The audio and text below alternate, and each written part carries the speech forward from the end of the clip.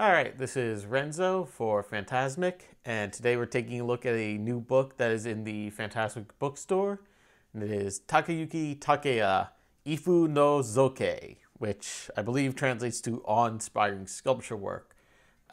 This is a look at the legendary sculptor's work in some recent films, probably his work from the last decade or so. So this includes Shin Godzilla, Attack on Titan, the giant god warrior appears in Tokyo. So let's take a look. Right here on the cover, we have it's a little spoilery, but hey, he's really proud of it. His work on the final shot for Shin Godzilla. So this comes from the good people at Genkosha, who also publish the magazine Sculptors. Right here, you can tell he's very proud of his work. There's Hideaki Anno and Shinji Higuchi. Looks like they're taking a photograph of the first model of the Kamada Godzilla, the first form. Technically the second form. The first form is that giant tail that you see in Tokyo Bay. I mean, this book isn't entirely devoted to Shin Godzilla. I would say Shin Godzilla is about a third of the book. But if you're a Shin Godzilla fan, I would say this is probably a must-get because I've never seen such close-up shots of the models and maquettes that were used in the film as in this book. I own the Shin Godzilla art book as well. And one nice thing about this is that Shin Godzilla art book is absolutely massive. Like, I would recommend it to like a diehard Godzilla fan, but that is such a huge book that it makes flipping through it cumbersome. Whereas this one is like, it's a nice, easy softbound book, so it's easy to flip through.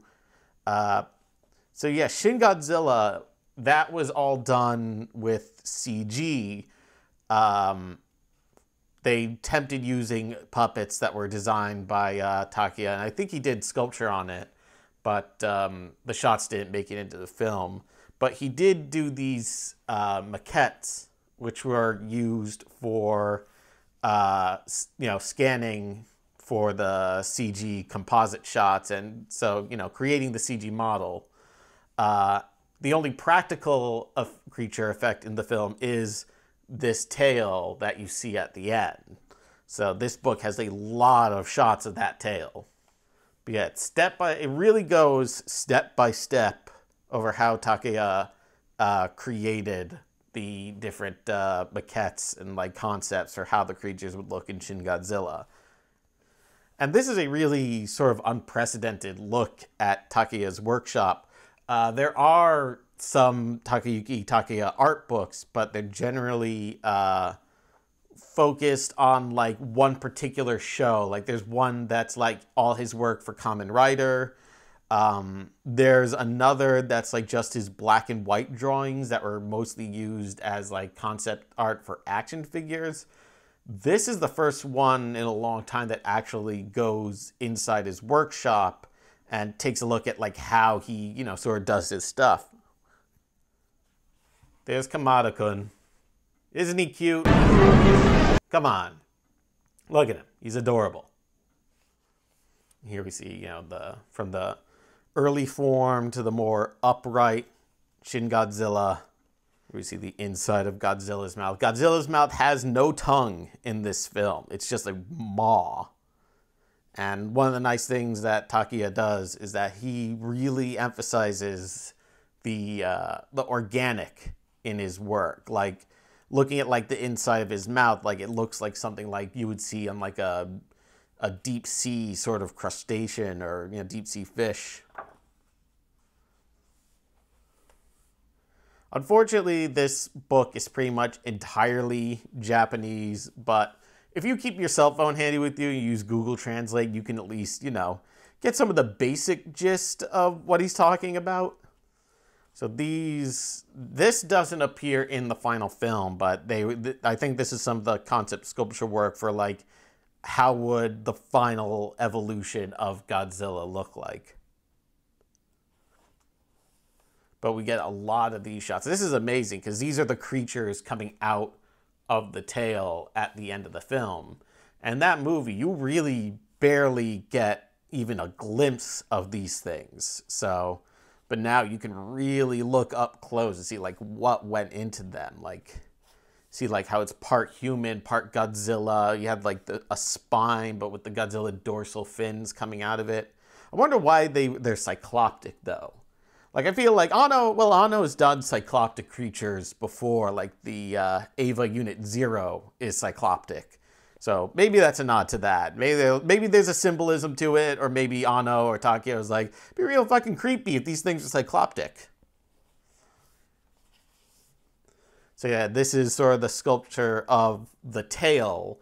And if you like translate the text, like he talks about how like I think there's a lot of like tanuki or like fish bones incorporated into it. Because the first time I looked at this, I was like, whoa, did he really sculpt all of that? And I realized like, no, like some of that is actual for real organic components. And this isn't anything new for him. If you look on his Twitter account, he keeps like a bucket of crustacean shells that he uses for kit bashing. I wonder if it's really kit bashing if it comes from nature and not from a kit. He uses these shells for actual like model building if he wants to create like armor or sort of like organic looking components.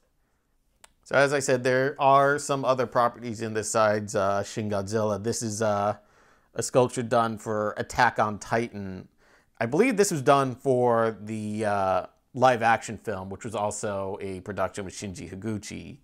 And it's interesting looking at his version of the Colossal Titan, because in the original manga and anime art, he just kind of has like bones, sort of jutting out from his face. But Takeya likes giving his work a lot of texture, so that it's not just like bone, it almost looks like patterns that are carved into it. I think that kind of gives it more of like a mythic sort of quality to it. Like it's not just a big skeleton. There are like other, qualities and textures to it. This is work for the short film The Giant God Warrior Appears in Tokyo. And this is, I guess you can call this like the pilot film for Shin Godzilla, because it was directed by Shinji Higuchi. I think Anno was either a writer on it or like co-director, producer. And it's basically a prequel to Nausicaa, the Valley of the Wind. Takeya was sort of tasked with redesigning Hayao Miyazaki's original concept art to create this new version of the God Warrior. And like Miyazaki already made it sort of very ominous looking, and Anno actually animated the scenes that it appears in the film, in the original Nausicaa. But Takeya, well, because it's Takeya, his whole thing is emphasizing like organic components and what have you. So we see this like crustacean shell like armor plating for the head, and this musculature on the neck, and these teeth jutting out. So this is sort of an up-close look at like how the God Warrior was sculpted. This is work for the Moribito live-action drama. I don't think this has any official release in the US, but it's based on a series of novels, and the anime adaptation was released in the US, but I don't think Takeya worked on any of that, but this is our creature design for that. So going back to Nausicaa, this is a sculpture that he did of the Omu from Nausicaa. And this is actually pretty close to how Miyazaki drew the Omu. We just see that, Takeya just took Miyazaki's design and just gave it a little more like detail and texture to it. Here's like sort of another sculpture that's set in the world of Nausicaa, where you have like these gigantic fungus in the poison forest growing. One of the things people think about, when they think Miyazaki, they think sort of whimsy, they think like this sort of gentleness to it, they think like these idyllic settings, but a lot of Miyazaki's work is set in a very, very harsh world. There's, people with diseases, there's war, there's the environment. And I think Takeya really takes that aspect of Nausicaa and really runs with it, because this is like sort of just giant insects and giant fungus sort of running wild. And Takeya sort of knows how to like really emphasize those components. This was a sculpture, is like something Kamui. I'll put a subtitle saying what the full title is, but this was a sculpture that Takeya did for an exhibit of his work that was done in Tokyo. I want to say 2013, a couple of years ago. So one of the things he was trying to do was combine Heian and Jomon era sculpting techniques in this one creature. Heian and Jomon are supposed to be like the ancient eras of Japan, and they each had like sort of their own distinct sort of, sculpting styles to them. This is for Angle of Hunters. Sometimes it's called Fisherman's Angle. This calls it the Hunter's Angle, but it's sort of like this ongoing story that he's been doing since the early 90s that's been running in like SMH and Hobby Japan. Like I said earlier, there are not too many art books of Takeya's sculpture work that really overview what he did, but there was one done for Angle of Fisherman, and that's a massive hardcover book, and unfortunately that goes for like at least $200 if you find it in good condition. So this is definitely a lot more attainable than that art book, but if you're really nuts for his stuff, it's worth tracking down.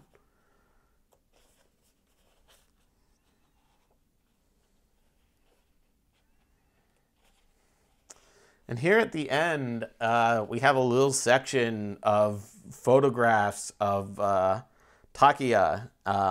There he is as a baby playing with a dead seagull or duck that his dad shot. He grew up in Hokkaido. So he was mostly like in the wilderness of Hokkaido, not like the city like Sapporo. So his family, there were a lot of, hunters and fishermen around him in daily life. So every, day he's seeing dead animals, he's seeing fishermen, he's seeing like fur trappers and skinners. And I think a lot of that really translates into his work, because one of the things that makes Takeya Takeya is the organic quality of his sculptures. And I think that's because he had this sort of childhood being very up close with, life and also death, and sort of like working with his hands. He takes what he knows from life, he takes his experiences and translates into that world of the imagination. And I think that's why it gives something like Shin Godzilla, which is a very fantastical creature, but because of his know-how and because of his skills, it gives it a veracity that it wouldn't ordinarily have. This book is currently available in the Fantasmic store. If you're a fan of Shin Godzilla or kaiju art or figure sculpting or monster design, I would say this is absolutely worth a look.